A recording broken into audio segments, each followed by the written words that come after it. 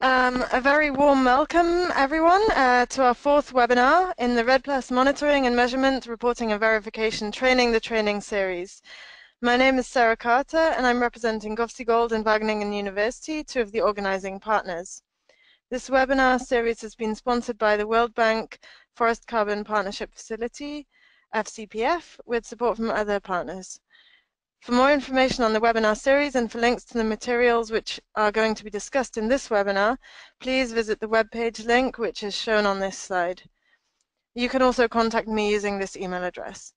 By the end of the week, the recording of this webinar will also be available on our website, so you can watch it again. This webinar is going to last for around 1.5 hours. First, I'm going to give an introduction to the series, and then we'll have 3 presentations on community-based monitoring, which is the topic for today. Following this, we'll have a 2-minute break where you can post your questions into the question box, and our presenters will then answer your questions. But you can post your questions anytime into the box, into the chat box that you see on the control panel. So first, to put today's webinar in the context of the bigger picture of REDD plus MRV. This slide shows a number of tools and methodologies which can help you to negotiate the REDD plus MRV process. And our webinars are based around this slide. So we have REDD Compass in the middle of the slide, which helps users stock take where they are in the REDD plus MRV cycle. And that was the focus of the first webinar. Technical guidance documents are available on the left-hand side, for example, the GOFC-GOLD World Bank training materials. And you can download these materials or watch instructional videos on our website. And for those who are especially interested in the topic of community-based monitoring, you can find materials, exercises, case studies, examples, and videos on this topic. So please check those out. Also on the left of the slide are tools to help design REDD+ programs such as the Decision Support Tool, the DST, which was the focus of the second webinar. On the right are the tools related to activity data, including BIODA and BFAST, which were introduced last week. In 2 weeks' time, webinar 5 is by Winrock International on degradation. You can see that on the right-hand side as well, that topic. And webinar 6 will focus on uncertainty analysis with Boston University and FAO. So they'll show you some of those tools which are also on the right-hand side of the slide.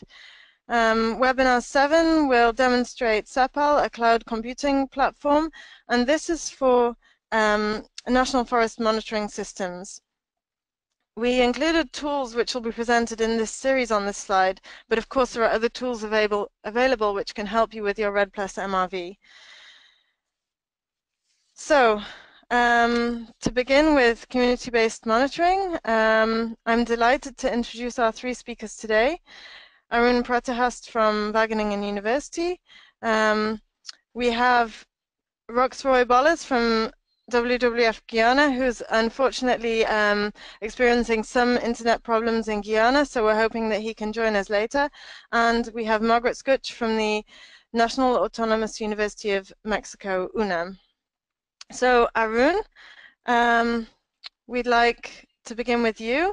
So the floor is yours. Thank you, Sarah. So welcome everybody. So topic of my presentation is community-based tropical forest monitoring using emerging technologies.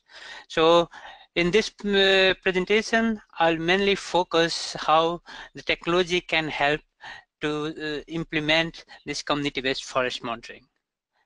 How to change the next slide?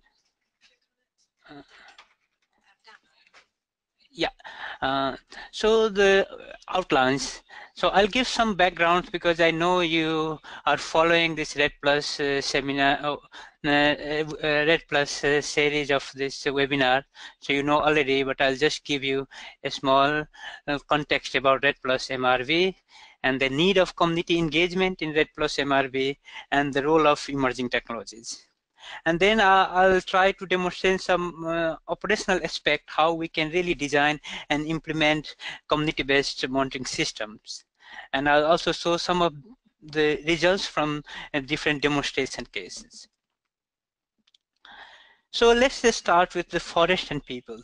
So forest and peoples are really interconnected each other, and over 1.6 billion of people's livelihood directly depends on the forests, and it might be more, just one figure. And there was one paper published in Science in 2008, which analyzed and then showed that the population growth around the forest areas especially around and the protected area is higher compared to the rural area growth. And it's almost doubled in these two figures. You can see it's almost doubles in Latin America and Africa. So it shows that lots of people are migrating nearby the forest and forest protected areas. So once there the people stay nearby the forest, so there also the interaction between forest and peoples are high. And that means there are lots of locally induced changes like logging, firewood extraction, charcoal, or shifting cultivation. These are some locally induced drivers of changes. We have this figure. Of course, there are lots of issues, but at least we have this global forest change map, and we show that lots of forest. From the green color, you can see the tree cover, whereas the red cover shows the loss. Let's ignore the other colors. So we can see that there are quite a lot of forest still left in the tropics, whereas the red colors also the losses are quite high along the tropics. And it estimated that around more than 2,000 kilometers square per year of loss of forest every year. So that's really attract the international initiation to protect the forest, and that's why the REDD Plus have been discussing over the past years to really reduce the emissions from deforestation and degradation, but also really engage the local community for the conservation, sustainable forest management, and enhance the forest carbon stocks. And the main mandate of this, one of the main mandate of this REDD Plus is really to engage and utilize the local knowledge in design and implementation of this REDD Plus project, because these projects most likely to be happen at a local level. So let's see how community can really contribute. So community can provide important data stream about MRV, because they live nearby their forest, so they can visit to the forest, they can collect different type of changes or like track the changes. MRV means here I am talking about M means measuring and monitoring, R means reporting, and V means verification. I think most of you know already. So in terms of REDD, we need like emissions, which is just the formula calculated by activity data into emission factors. Activity data is related to the forest area change. You saw, you heard from the previous webinar that activity data can be derived from the remote sensing, but we also saw how we can get some activity data from ground. Where emission factors are mainly calculated for the carbon estimation by DBS and height measurements of the trees. So there are like clear things how we do the MRB, but there is no clear guideline really how to engage the local community in this process. Still, there are not clear roles and not a clear role and responsibilities for community-based monitoring. And there are a scarcity of tools that really supports or fit the purpose of need for the community-based monitoring. On the other hand, if you see in the global scale, the technology era is really developing. So from the sensor side, you can see we have lots of ground sensors like mobile phone, social media. So there are all kind of ground sensors easily available at the moment, also in developing countries, as well as in developed countries, really to monitor the ground observations. Also in space, we have quite a lot of sensors now. Landsat is there, Sentinel's era, also this Planet Lab, also launching lots of micro satellites. So there are lots of sensors increasing in the space. And these sensors are increasing day by day. Where in terms of data processing and storage also, before we had the single computer, now we had the cloud computing. So there are like huge varieties of processing power available in different levels. In terms of presentation of these results also, before we used to have the paper-based map or like a static web site, but now we have a dynamic web. Also the social media is more prominent. So they're like these all emerging technology are really progressing quite fast. And implementation of this technology in terms of participatory monitoring and management for in context of forests is varying. So if you see in the global aspect, there are some examples where this all technology have uh, implemented and they have demonstrated. Whereas if you go to the local level or national level, the intensity of use of this technology is very low. So this triangle basically shows the technological development in global aspect for the local aspect. And in terms of using this technology for forest and land use decisions, it's it is very low at the local scale.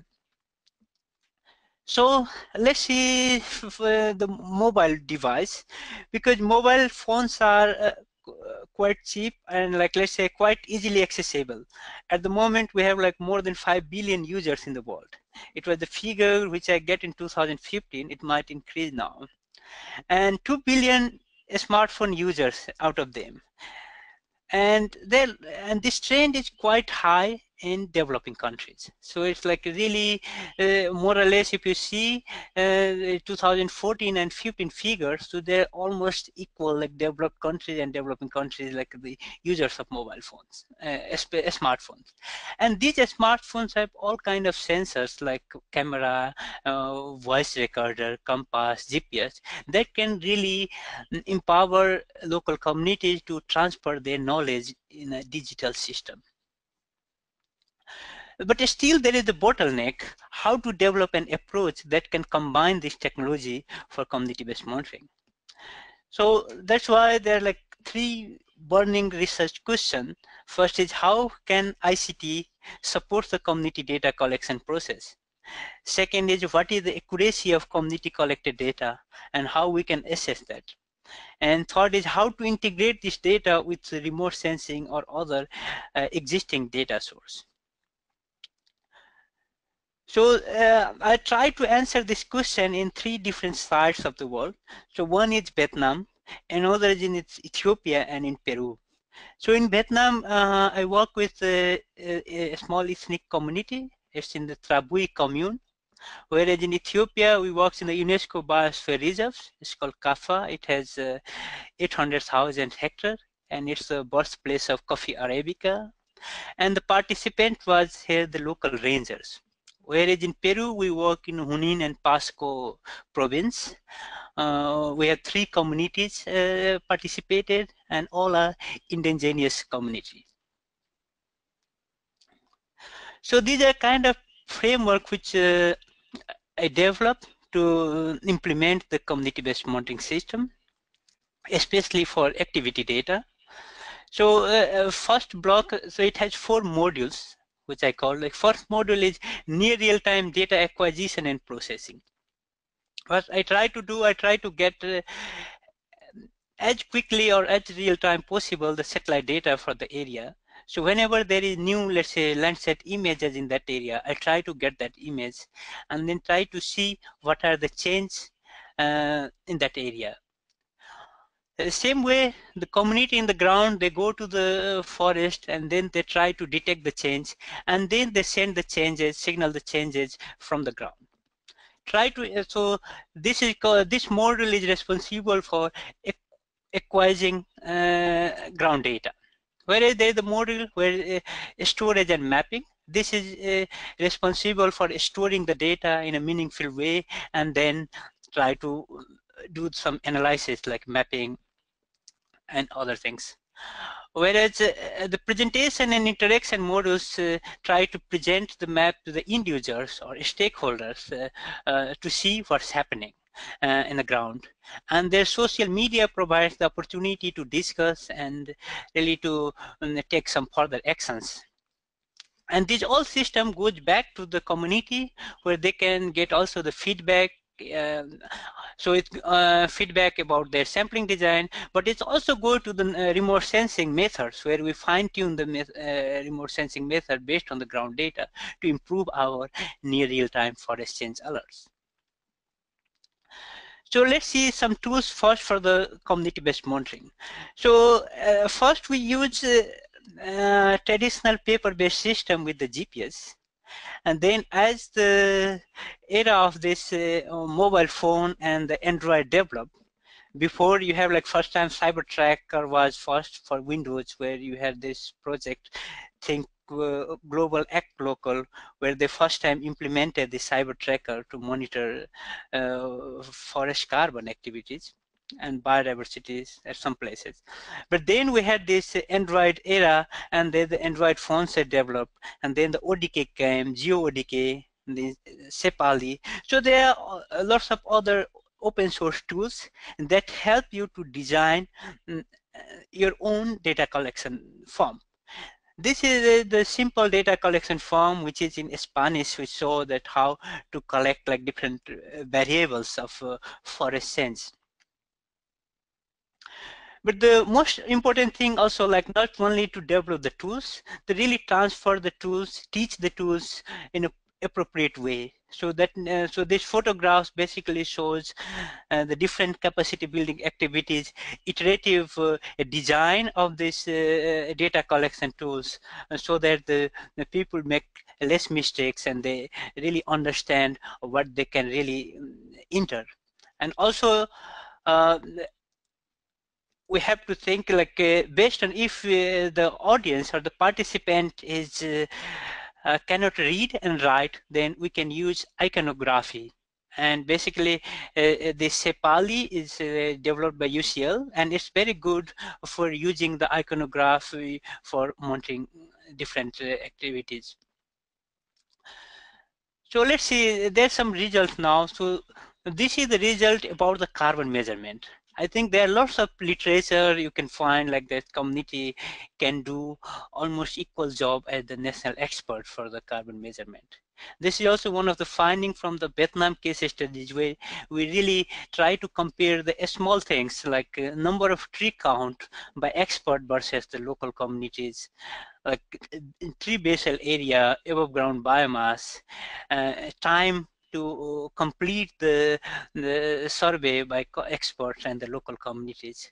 So it's more or less one-to-one line, except you can see the times the local community needs a bit more time than the experts. So it's more, I think, more acceptable, and also there are lots of other literature which show that community can do this. The big thing about the activity data, it's still very confusing or like very difficult from remote sensing side to really monitor the forest well, because of the cloud cover, different data gap in the remote sensing side.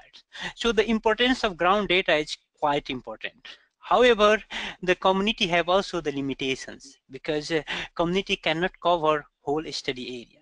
That's why we developed this integrated forest monitoring system, where we can try to give some signals to the community where to go, and so that they can target their measurement in the area where there are some change happening.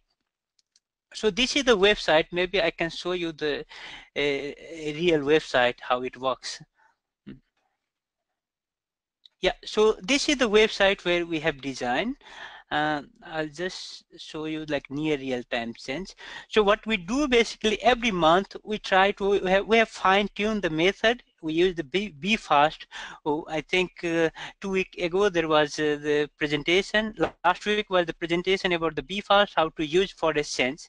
So we use BFAST to detect the change in this area. So this is the Kafa biosphere reserves. So we try to detect whenever there is new Landsat image, we try to grab that image and try to compare the image from the previous image to try to see where if there is some changes. And then these changes go to the stakeholders, and then stakeholders either if they decide, so they have free choice, they can go anywhere. But if they want to go in certain area, like let's say this area seems bigger change, then they can click here, and then they can get their locations in their GPS.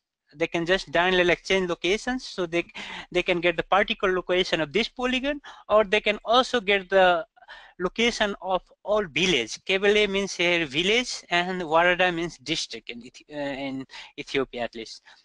So in this way, it helps them to really target to cover overall whole study area. So this is we have. So this is now the ground observation which is covered by the rangers, and it's running. We established in 2012, and it is still running continuously. So every month rangers go there and try to monitor the changes. But due to security issues, they also like data security and like protection things. So we just want to show where the people have visited, but we don't show anything details about the local observation, because it's so if you anybody wants to look about the details how the data look like, so for them they need to have like logging control, and after that, so we use ODK for this. At the moment I can show you something. I have to somehow it doesn't work at the moment. So here basically it has the logging control, and based on that only you can you refresh?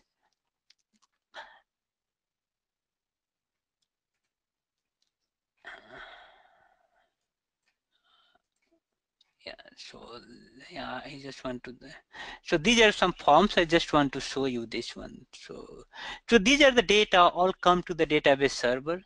So and so also the audio recording, video, pictures, everything comes to the database server, but it's the control of the authorities who so only the authorized people can see and download this data.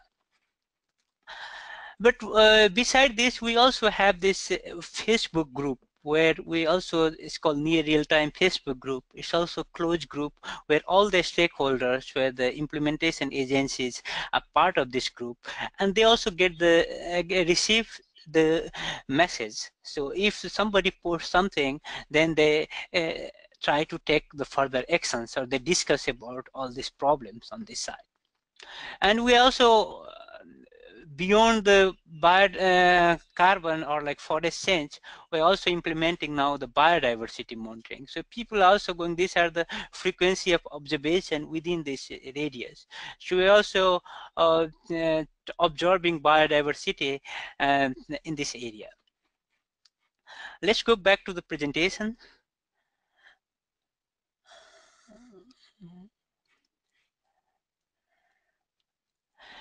So these are the, we call the interactive monitoring system, because if you don't allow people to see what's happening in their ground, then they can monitor, but within the certain radius, maybe 1 kilometer or 2 kilometer. But if you give the perspective about, okay, at least in this case, we have the biosphere reserves, which is 800,000 hectares. So it's like, it's really easy for them to also target and see where to go.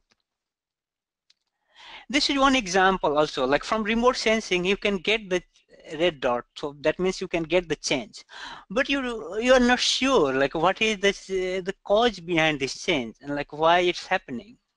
So in this case, like for example, the local people really give you the interpretation. So for example, in this case, we detect something unusual things going on this area, then people went to the ground and checked that is the slash and burning going on. So they really send you the pictures, evidence, and then it goes to the social media where they disseminate the results with the other participants or like rangers. And this was the one very successful case because the local radio picked this news and then they run half an hour program about all this forest protection. So this is the way how we can really reach to the policymakers or like protection agencies through this information. Then we think about, okay, so local people can collect the data, but what is the quality of data? How to really assess the quality? So especially I talk about the temporal quality because temporal quality is quite important in terms of activity data monitoring. So when the forest was cut, so we try to interpret the very high resolution satellite image and with local data to try to distinguish deforestation and degradation event. We found that surprisingly the deforestation remote sensing was 1 or 2, so these are the lag years, 1 or 2 years. So remote sensing was 1 or 2 years earlier than the local communities in reporting deforestation. Whereas in degradation, uh, local people are like earlier than remote sensing, almost 1 and 2 years. It somehow surprised me. Why? Because of course in degradation it makes sense because if people are in the ground. For remote sensing it needs some time until the canopy have some openness to detect. But for deforestation it was not making much sense. Then I went back to the community and asked and really investigate why it's happening. So it's also like not only the change but also the definition issues, because most of the case they entitle the land as a forest until the land use is changed. So if there is no tree at all but the land still belongs to the forest department or government land, they call it still forest. Once it changes to the cropland, they start telling that it's a cropland. So this was kind of but other things, we try to really analyze both this data stream in a systematic way. Then we try to find that, especially in terms of key REDD plus MRV question. So there are 4 MRV questions which we think is essential. First is, where is the forest change? So where can be answers by geolocation? Remote sensings have, these sensors have really systematic sensor. So the locations on grabbed or like provided by remote sensing are quite accurate compared to the local communities, because local communities are very good in their surroundings, but outside their surrounding they are not so accurate. Now, how much forest is changing? So we saw that remote sensing are quite good in detecting the larger area changes, whereas a small area change, remote sensing are not so good. And especially in Africa and Ethiopia especially, the changes are really in a small scale, less than 0.6 hectare most of the time. That was one of our colleagues find out. So in terms of communities are very good in detecting a small area change. They can really map well. Whereas in the large area change, due to terrain, due to different difficulties, it's difficult to map them. And timing issues, as I show you in previous slide, the type of deforestation, remote sensing are quite good, whereas degradation, remote sensing are still lacking. On the other hand, communities are very good in detecting the degradation timing, and deforestation has some issues of definition or different problems. And the final most important question about the cause of changes, and you can hardly get this information from remote sensing, whereas the communities are very good in providing the drivers of forest changes. So what we saw that these two data streams are really not competing each other, but more they are complementing each other. So if we can really combine this two systems together, then we can really establish effective forest monitoring system. And then third question is really mapping. So we also saw that still the big problem in mapping the forest change, and especially the degradation mapping. So what we also try to do based on the reports provided by the local communities, we try to fine tune the remote sensing image and try to predict the deforestation and degradation. And we found that the results are quite good when you combine the local observation with remote sensing. So for example, these are the pictures where we saw that if the black crosses are basically like you can see also like cross is degraded and cross is deforested. So the red is especially the probability of deforestation, and this yeah, blue brown, like let's say I'll say blue, it's more like degradation. And so the degradation is always surrounded by the deforestation corner. And if you have more data in the ground, then you can detect more. The probability of detecting is higher. So in this way, this is the way how we can really integrate both this data set to map the forest sense. I think I'll give you some conclusion from my side. Still, there are some presentations still remaining. So I think that local communities are unique sensors for tropical forest monitoring. You have lots of space sensors, but these are really, the communities are unique because they live there. And as I show you in my first slide, that the population are growing. And it was almost double around the protected area. That means the sensors are really doubling. And so it's really empower to collect more data. And with these demonstration cases, what I found that community can really play active role in forest monitoring. Emerging technology really helps to transfer their knowledge in a digital system effectively. However, to really operationalize all these things, there is a clear need of incentive schemes, motivations, continuous training, and institutional cooperation. So these things, if we don't have, that means it might not sustain for long term. If you want to look the details about all these case studies, how I have done, what are the methods, the detailed results, then this is my thesis where you can also download, and then you can also have a detailed look about tools, code, results, data set, everything is open source and free. There are some further readings which I included on this presentation. Thank you so much. Great, Arun, thank you very much for that presentation. It's good to hear about your case studies. I'm pleased to welcome now Roxroy Bollers to present next. We hope that the internet connection is going to be good enough. He's joining us all the way from Guyana. So, Roxroy, the floor now is yours. Hello, everyone, and thanks, Arun. It's nice hearing your voice after a long time. So I hope I can go through this presentation, and I hope everyone is hearing me. So I am actually presenting from Guyana. It's morning here, and let me see how this works. Yes. Okay. I think my internet is it's working. So just to give some perspective of where Guyana is in relation to the rest of the world.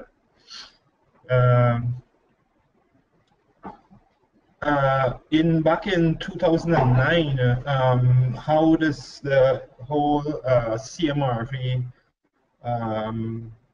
thing was conceptualized is that back in 2009, the government of Guyana embarked on a scheme. They call it the LCDS, or the Low Carbon Development Strategy. There's a link there. You can check it out. But what they did, they embarked on this project that will, enable sustain Guyana's development and prosperity through the following low carbon trajectory, and to build a REDD Plus model that can provide the world with functioning mechanism to draw from. In the light of that, the Global Canopy project, the IOCRAM International Center, and the North Rupununi District Development Board, which is a local board that governs an area within Guyana. They put together the first CMRV project that was held in Guyana, and that was between 2012 and 2014. And this project was totally funded by the Norwegian Agency for Development and Cooperation, now REDD. Just to give you some perspective, the North Rupununi is made up of now 19 communities, Amerindian communities that speak mainly Makushi, and it's mainly located in the central part of Guyana. To give you a bit of background information about those communities, it's now about 19 communities, and these communities are represented by their own village council, and it's a population of over 7,000 people in and around the area, and it's 90% indigenous and mostly savanna, and as I mentioned before, it's mainly Makushi. And right now there's the influence of Portuguese and Spanish because of migration from other neighboring countries. Now, in 2014 to 2016, the WWF started another CMRV project, and this is in a place called Conashen. It's actually in the last part of Guyana, bordering Brazil. Again, this project was funded by the Norwegian Agency for Development Cooperation, but this was mainly focused on one community, as in the previous 2012 to 2014 project that was focused around 16 communities. Just to give you some perspective of the location of where the YY project was located, it's in the very last part of Guyana. Now, one of the biggest things that was needed to make these projects work was data, and how to capture that data was a big problem because of how vast the landscape is. So there were a lot of consultations and meetings with the locals, a lot of training to help people understand what the concept of the project, why they are chosen, the communities rather, and how they can play a part in helping gather this data. Mind you, the LCDS project, one of the key components was to do a national MRV. And as Arun mentioned in his presentation, from a satellite perspective, you can see much of the canopy, but from a degradation perspective, you really can't see what is going on the ground. So having the communities be a part of providing that more or less close area ground shooting, that is where the CMRV project came in. So the aim was to have the communities do the CMRV project, and the information would have fed into the whole development of the national MRV, and to fill some of the holes that the national MRV would not have been able to fill because they're doing it on a large scale. And one of the things that we had to do to bring all of this together, and again, we were working with 16 communities, was to develop a monitoring framework. And based on the consultations and meetings with the communities, there were some key things that were highlighted and which were relevant towards CMRV and relevant towards the national MRV. If you notice in I hope you can see the screen here, but then we have things that are relevant to the community, things that are relevant to the government, and things that are relevant to the international community. We have things like impacts, well-being, forest change, and natural resource. And these are the things that the communities also wanted to get a good understanding of what is happening in their community. So some of our approach was to take the communities that had already done their sketch maps. What we did was we take those sketch maps and brought them into our GIS, and then we started to develop the various layers that will be needed to bring all of this together in an electronic fashion, I should say. Another component, and Haroon mentioned in his presentation, he showed different levels of tools that were used to capture data from the past and to the present. But one of the things that we needed to tackle was how are we going to capture this large amount of data, and doing it on paper would have not been the best option, although economically wise it might have worked out better. So one of the things we decided to do was to embark on looking at the possibility of using smartphones for data collection. And what I'm gonna get into now is showing you two approaches to how this was done. The first approach is the GCP approach, which was between 2012 to 2014. Now, when the project started, it started with the concept of everything would be in the cloud. And I'm going to get into the pros and cons of the cloud, and how it is viewed in this part of the world against other parts of the world. Now, this system is similar to what Arun was showing you. They used a web-based platform which is developed by Google. It's called the App Spot, and that enabled for the processing of the data that was collected on the smartphones.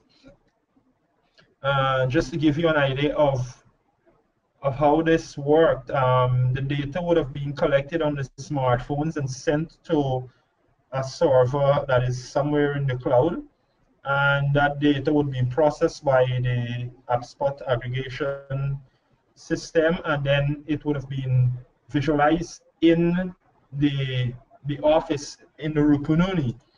But one of the problems that was faced is lack of internet.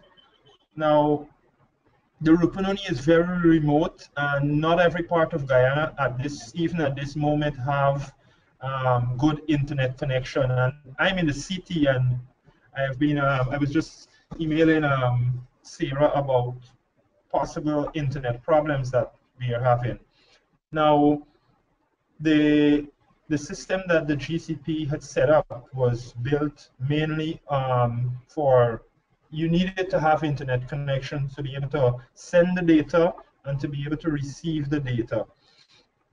Mind you, the system worked well, but they had a problem with the internet. Another problem that they had with the 16 communities was the problem of the cloud.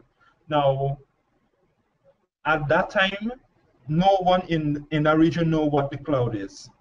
The cloud for them was when you go outside and you look up in the air and you see, whatever color those white things or whatever color it is. That is their understanding of the cloud. Now, to remove you know, the whole confusion of the cloud, we needed to make some changes as we go forward in doing CMRV in Guyana.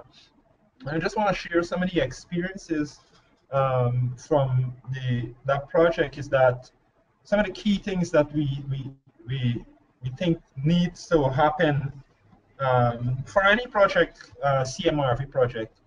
There needs to be clear understanding between the donor, the project leaders, or the implementers, and the community council.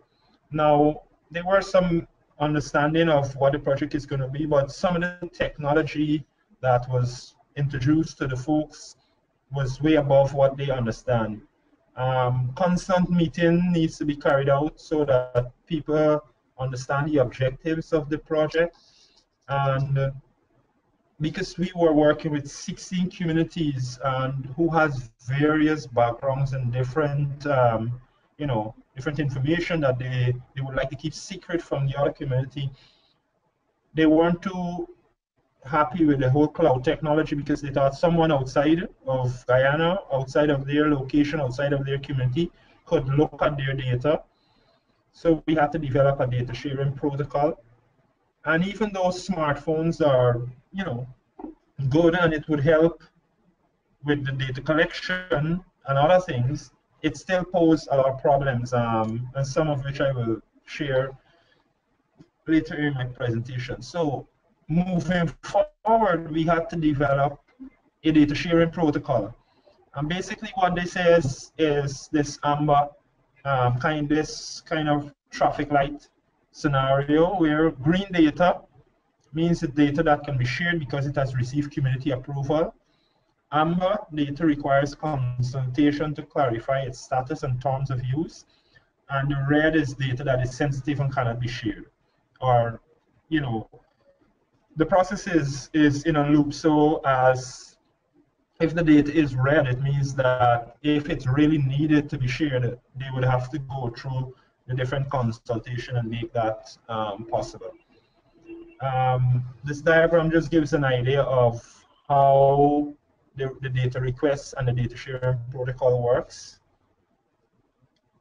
The focal the data sharing request is made here. There's a decision about whether this data can, you know, be shared or not. The data owners, the community members are the owners and represented by village councils, and it needs to go through them. Then they send it back, and it is sent, the request or the directive rather is sent to the data manager with all the necessary documentation to release the data. Moving forward, what we did, because the internet was a problem and we needed to not have the data in the cloud because it was a big problem for the communities. They weren't too happy about the whole cloud scenario.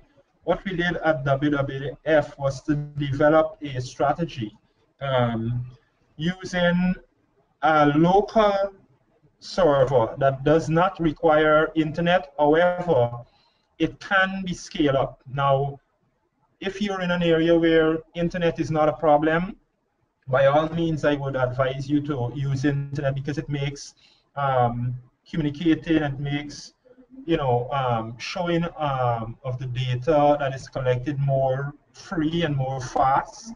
I like some of the ideas that Arun showed there in terms of using social media as another means of helping disseminate information. But for our purposes, because internet is a problem and the communities are very, very far apart from one another that we work with, what we developed was this scenario where in the office there's a computer that has an application. It's called a SMAP server. It's run on top of Linux or Ubuntu at the moment. And this does all the aggregation and so on of the data that after it's collected. Now, this works well because the community, one of the things that they are happy with this is set up is because they can at any given time come into the office and see their individual community data right there. And we have made it clear that the laptop that is being used as a SMAP server, it is not connected to the internet, so none of this information is sent to the internet. And just to explain how this works is the data forms are developed in Excel, and it is uploaded to the server that is within the room for testing.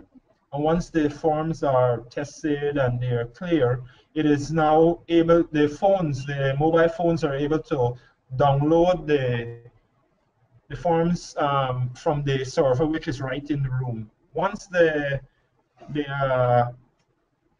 community members go back to their community, they go back with their smartphone with the forms on it, and they collect their data. Now, when they come back to the office for downloading of the data, all the data is downloaded right in the office, and no internet is needed for this.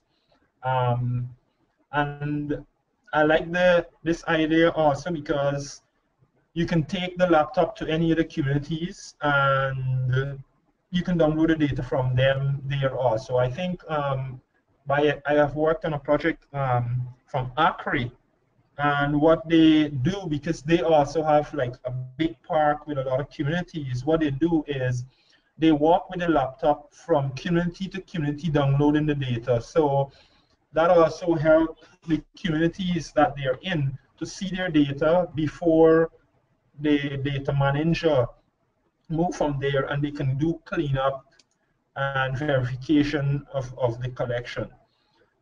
So the SMAP server that I talked about works as the aggregate server, and it is free, it is open source, and again, it mirrors the same idea of what Arun showed in his presentation when he showed you the data being, how it showed up after collection on the app spot is the same thing with the SMAP server. Here you can see pictures that were taken for this record, and you can also have the GPS information show up here and things like that. You also have here the map view. Now I'm going to get into this a little later in the presentation, but one of the plus of what Arun showed you against what I'm showing you here is the fact that once it's online, then you have the ability to actually see the pink spots that you see here are the tiles for various layers of the wall that cannot be shown up here because the computer is not connected to the internet. Now, if this was online, then you would have seen Google. I think it uses the OpenStreetMap as the background map data.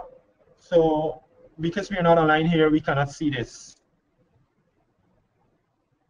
Now, to give you an idea of some of the results, like from the data that was collected, the communities were able to develop graphs.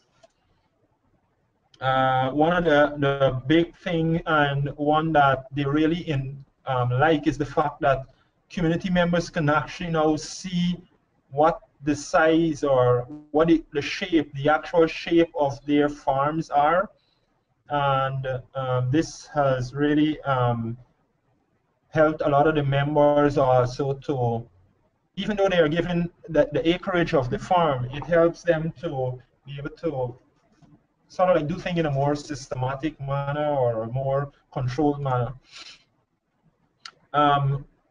Another thing that came out of the project was each community was able to now have a detailed resource map.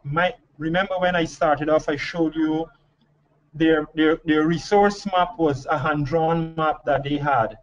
Now, with the data collection and the georeferencing of their hand-drawn map, we were able to develop proper GIS map that they can edit every now and then, that they can print when necessary for community meetings and or making adjustment to their communities. So in progress, what WWF has started in 2017 is a new project. It's called the Opt-in Readiness Project. And what this project really is about is, to give you a little background, the LCDS, initial LCDS project that the government started, the aim of that project was to enable communities to opt in, or to give a part of their community to keep it standing. And as Arun mentioned in his presentation about you know, incentives and things like that, in this line of work, going into those local communities, many of them depend on the forest for their livelihood, and to tell them to stop cutting it or to stop, you know, doing what they're doing might be a harsh approach. So with this opt-in readiness project, what it does, it enables them to receive an incentive. So even if they're not cutting, they can still receive, you know, financial gains for keeping a part of their forest standing. Now, this project that WWF started, that I'm leading on the technology side of it, it aims to empower the community to opt into Guyana's REDD Plus program. It aims at helping them to develop, you know, good carbon I'm in a meeting, sorry.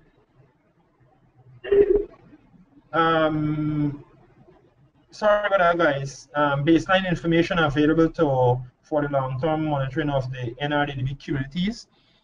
Capacity building.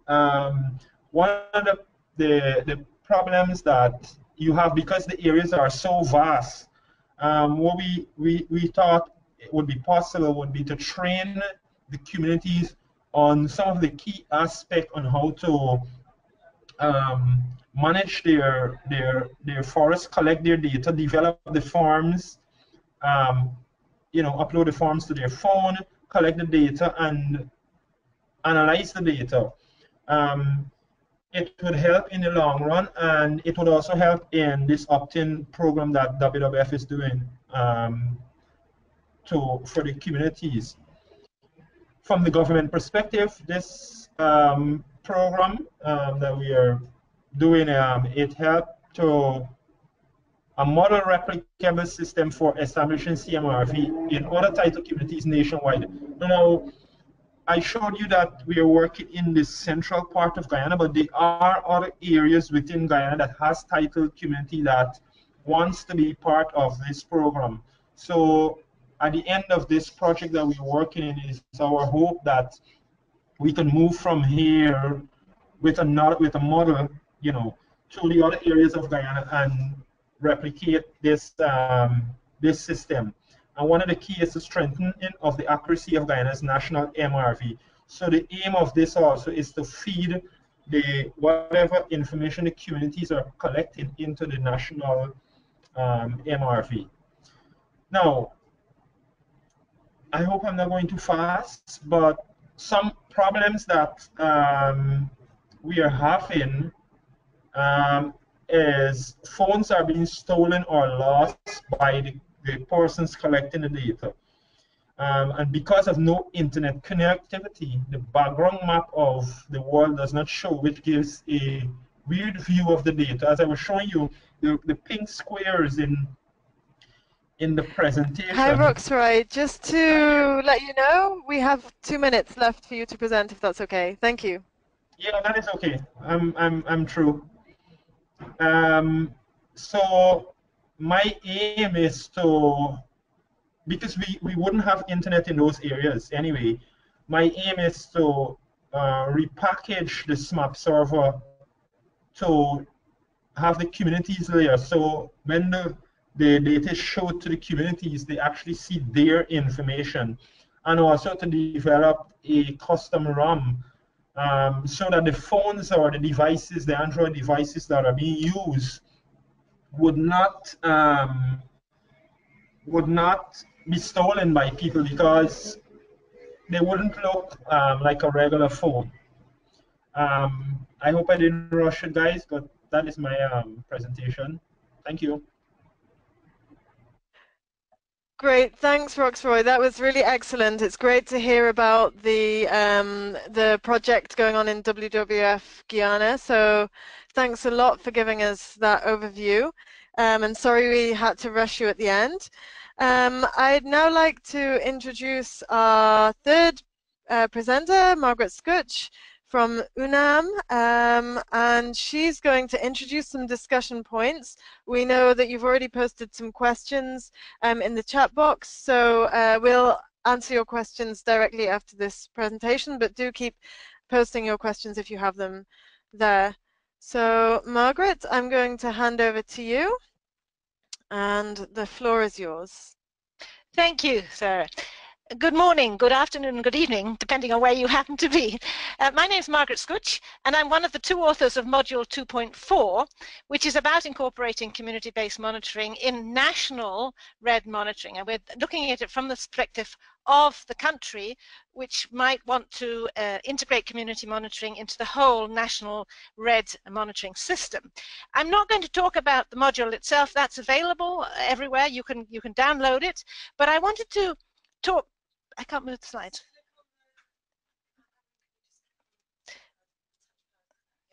All right.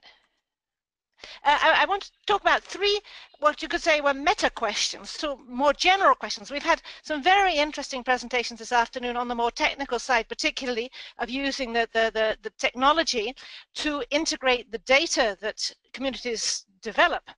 But I want to go back and ask some more fundamental questions. One of these is, what are the key advantages of using community monitoring within a national system? A second would be, why would communities be interested to do it and what could encourage them? And the third one, to take it a little step further, is the relationship between community monitoring and benefit sharing, which is a topic which we haven't really addressed very much yet.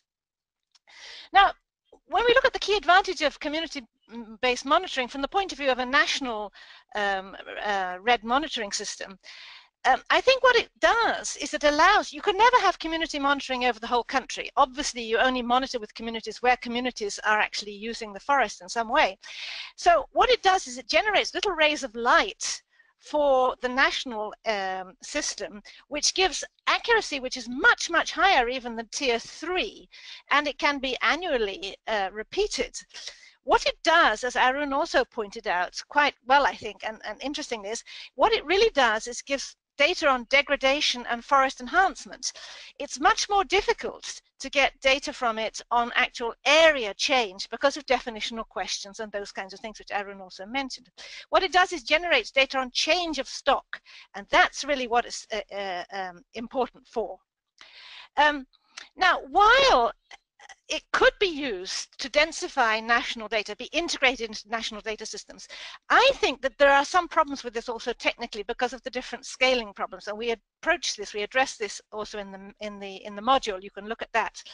What I think hasn't been mentioned yet, but which I think is really important, is that community monitored data is especially important where you start to implement REDD strategies, because it enables you to see precisely what happens when you introduce this change. When you say, we are going to take the cattle out of the forest, or we are going to introduce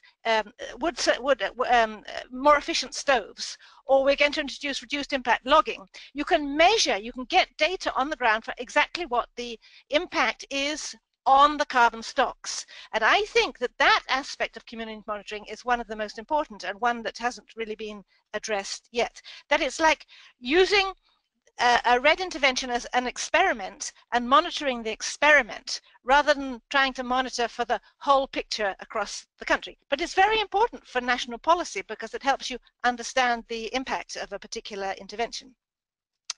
Now, why might communities be interested? One of the reasons why they're often not interested is because in order to be useful, the data has to follow a standardized protocol. It's very difficult to use, if everybody monitors in a different way, it's very difficult to combine the data. And communities monitor because they're interested in specific things. Now, they might be interested if they were going to be paid for say, the carbon savings on the basis of how much carbon they'd saved. But as I will mentioned in the last part of this short presentation, there's a tendency, if you pay people for the carbon they save, for them to exaggerate in their monitoring how much carbon they have. And it also, as I'll explain a little bit later, it also tends to penalize those communities which had been conserving their forests in the past more than those who had been exploiting their forests in the past. So probably a solution to that is, in fact, to pay the community actually for doing the monitoring work. Quite apart from whether they get paid for carbon or anything else, they should be perhaps paid to actually monitor, because this is a useful thing for government to know. It could also just be made a condition for participation in any REDD activities, but you know, that means it's a cost to them, it takes time for them, and it might discourage their participation. So we have to think about that. But of course, it might also help them if they're already doing some kind of monitoring, for example, for biodiversity or some other kind of variables besides carbon. It might be interesting for them to find some way to integrate carbon monitoring. It could be done, but I think those are questions we have to think about. Why should communities be bothered with all this, and what could we do to encourage them? Finally, I want to talk just briefly about the relationship with benefit sharing. And when I'm talking about benefit sharing, I'm talking about how the money from REDD is distributed. And there's been a huge debate on this internationally, what systems should be used. It is often thought that because REDD is a performance-based system at the national level, that it should also be a performance-based system at the community level, and that communities would get paid in proportion to the amount of carbon they save. Which we call an output-based payment system. But this is by no means the only option.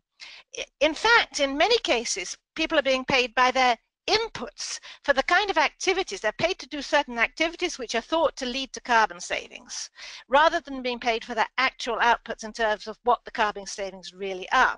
And there are many, many advantages for using a payment by input system. Now, for example, Nepal, which is one of the 3 case studies we present in the module, which you can look at, Nepal uses a system of output payments, although it's weighted so that communities which are poorest get paid more per ton of carbon than communities which are richer. Within the community, then, that money is divided equally between the individuals. But I'd like to point out that the only reason it's possible is because what they're measuring is increases in carbon. They can't measure decreased deforestation because they don't have any data from the past at the community level. So it's much easier to measure increases in forests due to forest enhancement. It's very difficult to pay for avoided deforestation on the basis of performance, because you need this historical baseline at each community level separately, which is very expensive and time consuming. And it also means that communities that had deforested hugely in the past would be in a position to gain far more money by stopping that now than communities which had always conserved their forests, which is one of the really bad things about payment by performance. Also, communities never know when they start how much they could possibly earn, because they don't know what the results are going to be if you pay them by output. Whereas if you say we're going to pay you to do this and this activities, then they know clearly what they're going to get at the beginning. Apart from anything else, but people say that, okay, well, you don't need a baseline perhaps for every community, you need a baseline for a whole region, and then you can see what's happening. But this is very, very difficult. This is just an example to show this. Suppose we have 100 communities, adjacent communities, they're represented here by these 100 boxes. And in year 0, there's forest everywhere. Now let's suppose there's a 3% annual deforestation, which means that 3 of these communities would, the equivalent of 3 communities would be deforested in the end of year 1. And at the end of year 2, without REDD, you'd have another 3% loss, so you'd have 6 boxes of forest lost. Now, let's say that in year 1 we introduced REDD, and we were able to bring down the deforestation rate from 3% to 2%. So now we have 2% deforestation. Only 5 boxes have been deforested instead of 6. But which was the one that hasn't deforested? Which of those communities has not deforested? How do we know who to pay? It's really virtually impossible, and this is one of the great difficulties in paying by performance in REDD. Input payments is in fact a much easier way to go for that. It doesn't mean to say that communities don't need to monitor. They need to monitor for other reasons, but they don't necessarily need to monitor in order to be paid. The advantages are they'll know how much money they'll receive. It's a much less conflictual kind of payment system, and in fact most PES systems actually use this model. And as regards dividing those funds between members of the community, rather than monitoring how much each individual has achieved on his own piece of land or anything, in my experience, communities given the choice, they opt for equal payments. Sometimes they opt to have some money given to the community as a whole for community works, but otherwise they opt for equal distribution, which seems to suit people much better. That's what's going on in Mexico at the moment, for example. The plan there is to run REDD as a sort of sustainable development program, sustainable landscape management, in which communities will get upfront payments to carry out certain activities which will result in more sustainable forest management. They don't have to monitor individually. They may monitor, but they don't have to. The change in deforestation rates is assessed at a much broader, at the state level, and international compensation will be obtained to cover that. If communities do their own monitoring, they will be able to sell any credits they have for forest enhancement, in other words, for increases in their forest biomass, that they will be free then to sell on any carbon market they choose. And this is in part because deforestation is at the moment illegal in Mexico. So while monitoring is not required, it is certainly being promoted in the sense that it gives people an option for a different kind of REDD outside of the immediate national program. Well, those were the points I had to make. I want to leave space now so there's time for people to ask questions. So let me end there.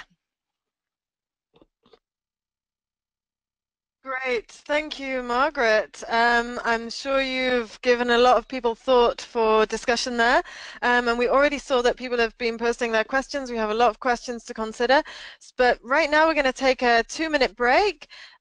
Please take the opportunity to type your question in the question box if you haven't done already.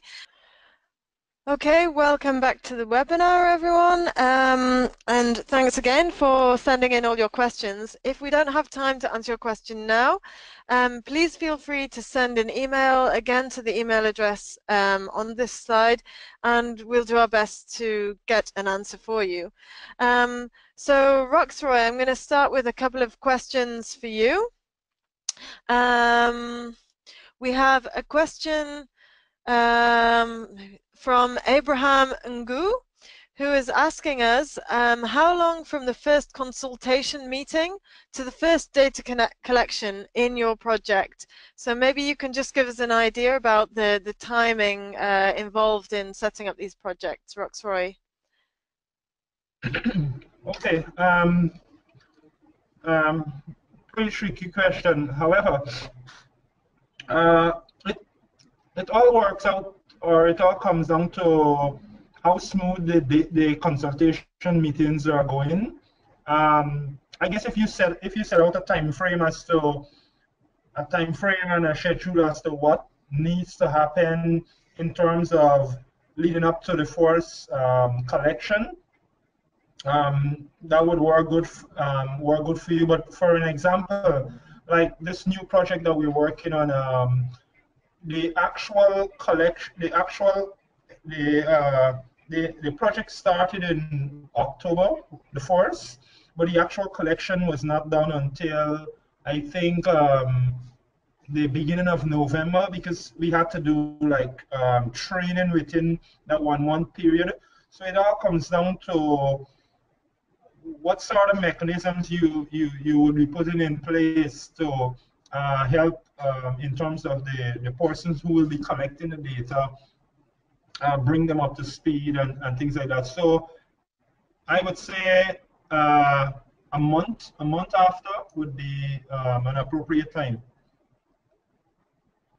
Okay, great. Thanks for that answer. I'm going to go to a question for Margaret now. And a couple of people were asking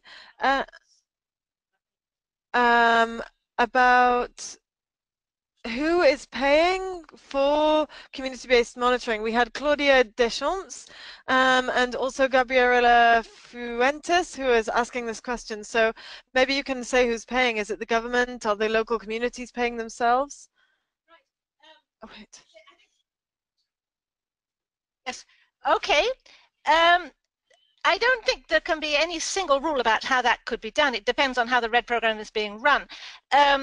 Ideally, of course, it would come out of the, if it's done at national level, it would come out of the REDD funds that the country is earning on selling the money they get for the REDD. I don't.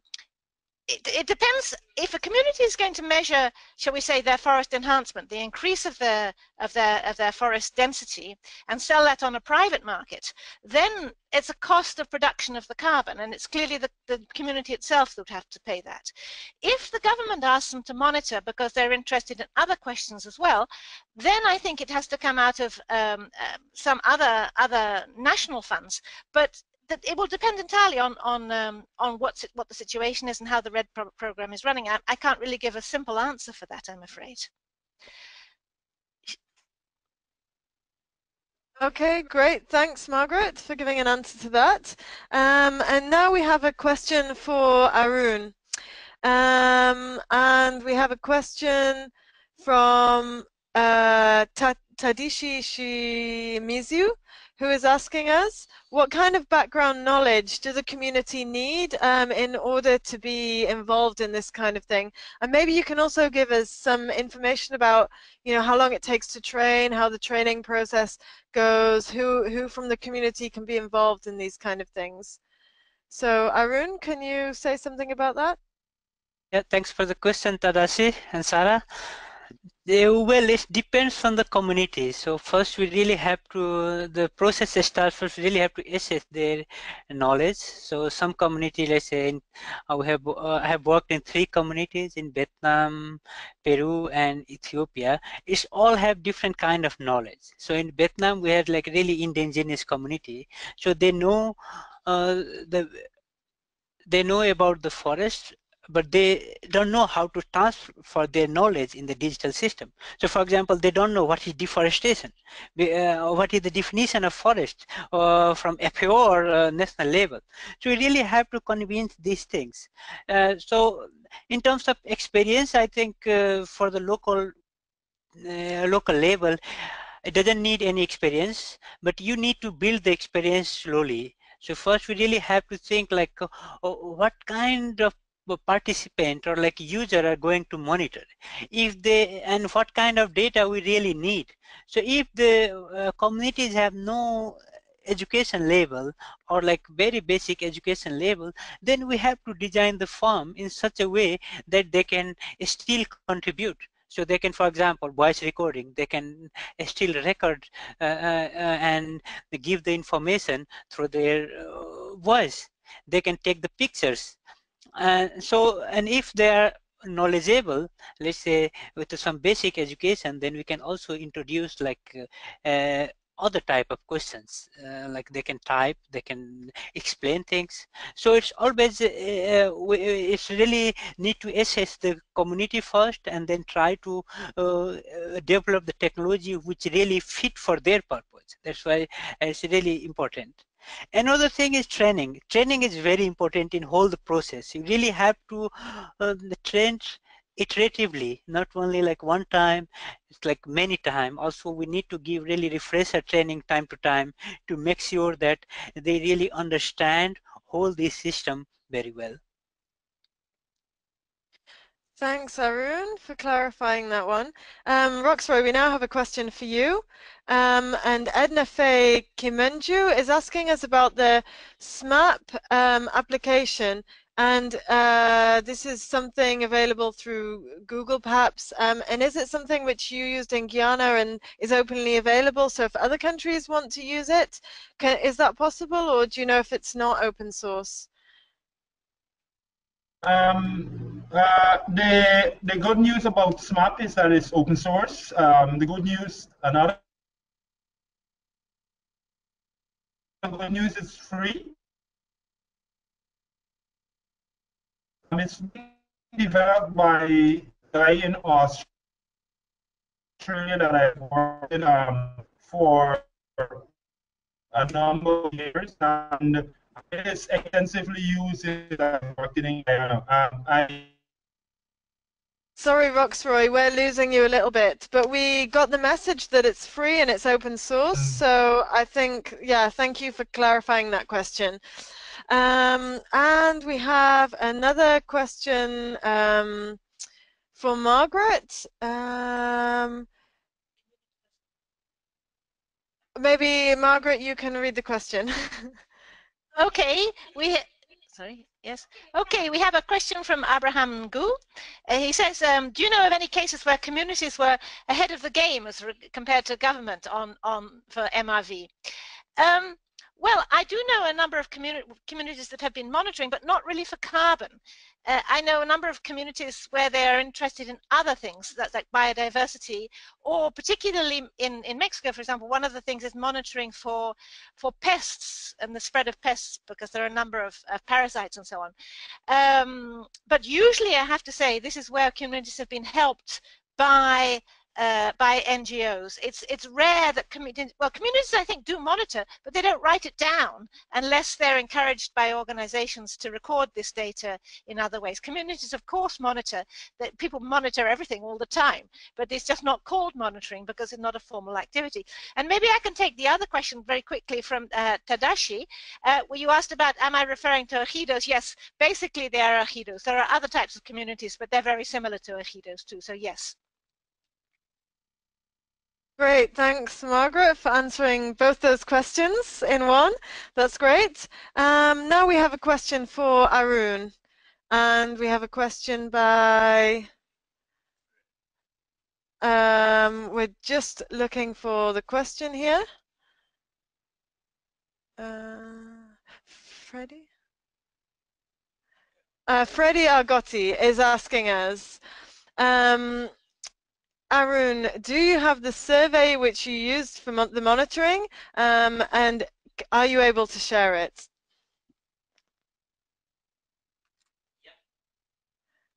Yeah, you can definitely use it. Everything is freely available. So I can also send you all the form which I have used through the email, or like I can share with Sarah.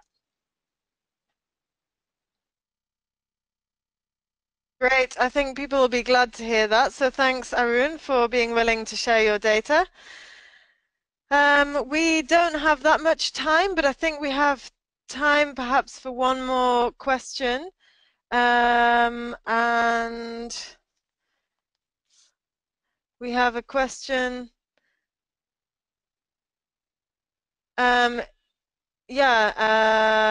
For Arun, asking about the reliability of the community-based approach. Also about the reliability of the mobile devices and the GPS. This is being asked by Musa Mahmoud.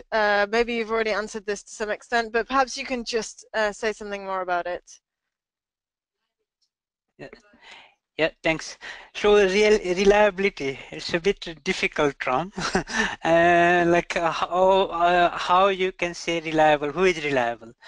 But at least what we saw, like the quality assessment, what we did in one of the case study in Ethiopia, we really want to assess the reliability of this data with a different data stream. We found that it's reasonably good enough, but of course it depends. You really need to that's why like continuous motivations, training, and really feedback is important to really improve the errors or like misunderstanding in the data. About the GPS accuracy of the mobile phone, yeah, it's issues, but it's not the big issue at the moment, because all our cases, what we found that the accuracy of a smartphone GPS varies from 4 to 12 meter. So still it's good because we use the Landsat with a 30 meter pixel size. So I think it's still reasonably accurate. And there are also some apps which can use to calibrate the GPS of mobile phone. For example, GPS stat. So yeah, I think it's an issue, but it's not a big issue actually. Great, thanks, Arun. Now we really are running out of time, so I'd like to thank the presenters once again for sharing their knowledge with us, and also I'd like to thank all the participants for joining us and for sending in your questions. We have some more webinars coming up. We have a break next week, and then there are 3 webinars. So please do register on our website for those. We have one on forest degradation on the 30th of May, then on area and accuracy assessment on 6th of June, and on data management and analysis for National Forest Monitoring Systems. That'll be on the CEPAL system on the 13th of June. So we hope to see you then. Thanks, everyone.